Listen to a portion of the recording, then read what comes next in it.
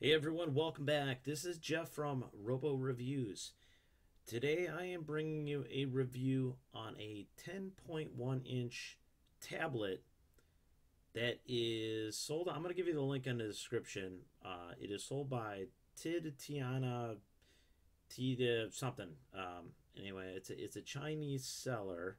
So this is one of the Chinese 10-inch tablets that you're going to find littered all over eBay and all over Amazon. And let me just say right off the bat, do not buy this.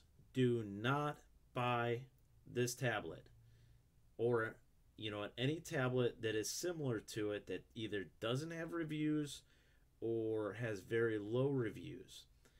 So the reason for this being, I'm going to go over a couple different things with it to begin with, is this tablet claims to be a Android 6.0 octa-core with a 2560 by 1600 screen resolution, 4 gigabytes of RAM, 64 gigabytes of storage, 13 megapixel camera. Everything you would find in your extremely high-end either phone or tablet. Now, it doesn't contain any of that. So, again, do not buy this tablet. So, I'm going to show you. First off, what they did was they included a version of Antutu, which is kind of the benchmark tool for devices such as this.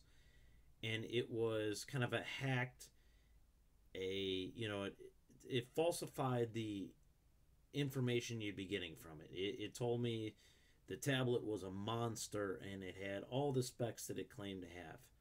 So I went ahead and uninstalled it and tried to install the actual version of Antutu, but it would not let me because it was said an unsigned version of this software, this application was installed, and no matter what I did, I could not get it off of the tablet in order to let me install it. So I went ahead and used one that was similar, which is Quadrant Standard. So launching this, I can't even get it to run the benchmark, but just going into the system settings, I'm going to go under Display, and immediately, if you can see this on this really crappy resolution, you're going to see the resolution is 1280 by 737. It's right there at the top here. So that is a far cry from your 2560 by 1600. And I kind of went through the rest of this, and it's kind of, they can mask. It may actually have the 4 gigabytes of RAM and the 8 cores, but the 8 core CPUs are, they're terrible. You can find those extremely cheap in a lot of Android devices. So it said it was running Android 6.0. So I'm going to go just into settings really quick, and you're going to see this looks extremely familiar to KitKat because it is indeed KitKat. Now if you go to About Tablet, it's going to say Android version 6.0. That is not what it is running. That is falsified. It is fake. It said it contained 64 gigabytes of onboard storage. So we're just going to go into a file manager, which I like a lot. And you go under here. If we can, I'm going to put it up here. Hopefully you can see it. But it is 8 gigabytes is what we currently have on this. So again, far cry from 64 gigabytes of storage. Just get in this one more time. Take a look here. Yeah, 8.94 gigabytes. So you're running about 9 gigabytes of onboard RAM. So with that being said, we've seen them lying a lot off the bat. It also claimed to have a metal case on it. So if you look on the back here, it looks like metal. It is anything but metal. This is plastic. The shell around this is about the cheapest plastic you could probably use on a tablet. The screen is not glass. The screen is plastic. So everything about this tablet has been a lie from what they advertise it as. I cannot recommend you against buying this enough. To make matters worse, you know, if you can see, just kind of navigating through here, it is really sluggish. Doesn't feel good.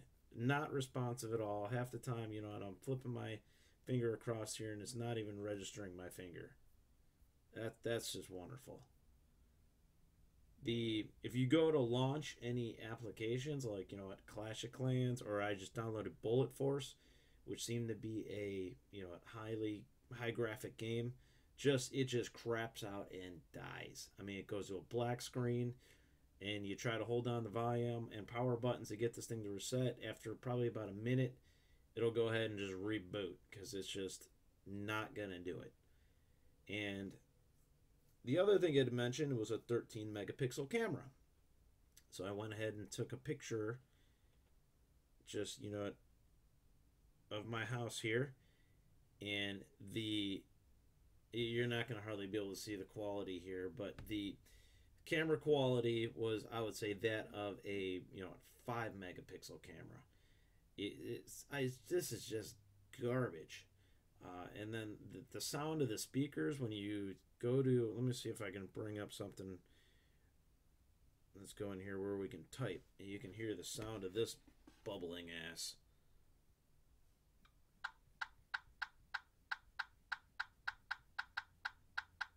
It is like, even the clicks are just staticky and just awful sounding. I couldn't even listen to that. So I'm going to post to you guys a link to this in the description. Again, do not buy this tablet. Do not give these guys any money, because they are just trying to pass this off, make a quick buck, and just, you know, quite literally just steal your money. So links in the description. Don't buy it. And, you know, any of these tablets on eBay and Amazon, read the reviews. If it's got 3-star reviews, you're probably getting a very similar piece of garbage to this. On eBay, you know, I just wouldn't even chance it. You know, save yourself some money, get yourself an Asus, get yourself a Samsung, pay the extra bit of money. You know, you get what you pay for. And, you know, if you pay for this, you're getting a turd. So anyhow, guys, if you find this review useful, you know, give me a thumbs up. Subscribe to my channel. I'm going to be bringing you more reviews in the future. You know, I always appreciate it. So anyhow, take care, guys. Again, don't buy this.